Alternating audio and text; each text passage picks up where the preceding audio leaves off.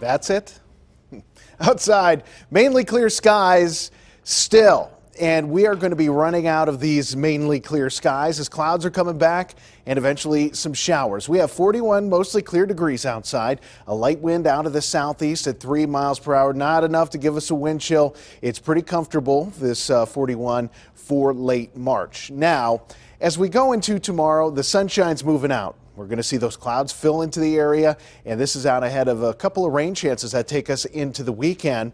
However, while we are going to give up on the sunshine and bring back the clouds and the rain, we are going to be seeing our temperatures staying on the warm side all the way through Saturday. So we have a nice little stretch of warm weather. We just have some raindrops that we're going to have to maneuver around to enjoy it. Now, you can see some clouds have tried to make their run in here. We had a little layer of high clouds. Those have broken up, and we're going to see more and more of this coming into play, especially as we get closer towards sunrise tomorrow. And back behind it, we find some rain showers trying to move in towards Chicago, southern Wisconsin, pushing into Michigan, and this is all going to try to make its way towards western Pennsylvania. Now, not everyone's going to get in on the showers tomorrow, but over the next few days, I think everyone's going to be seeing some sort of rain moving in. So the high pressure is moving off to the east. That's allowing all this moisture and warm weather, if you want to look at the bright side of things, to move towards us. So you can see early tomorrow morning, this is 7 a.m., some showers approaching Cleveland. We still have a little time. Those clouds really fill in by lunchtime.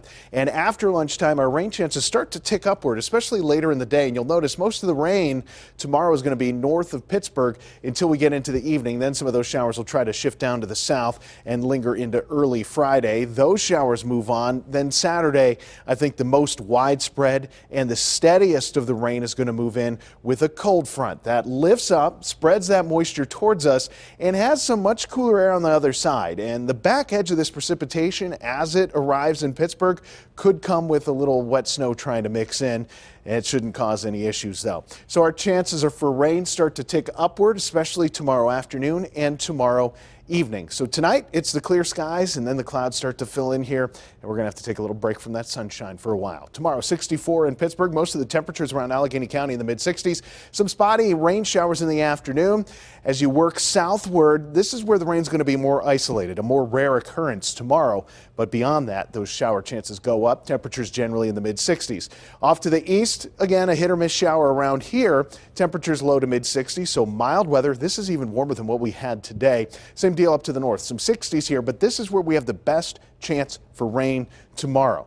And if you want better chances for rain, let's look to Friday. Let's look to Saturday. That's where those chances ramp up. Temperatures stay in the 60s all the way into the start of the weekend. Falling temperatures on Sunday. We'll clear those skies out, though. Come Monday for the Pirates home opener, 50 degrees. That comes with sunshine. Oh, and remember, you can get the KDKA weather app. This thing has an interactive radar. You can watch those showers come right to your neighborhood. It also has hour-by-hour forecast, daily forecast, alerts, and more. Just search CBS Pittsburgh in the App Store.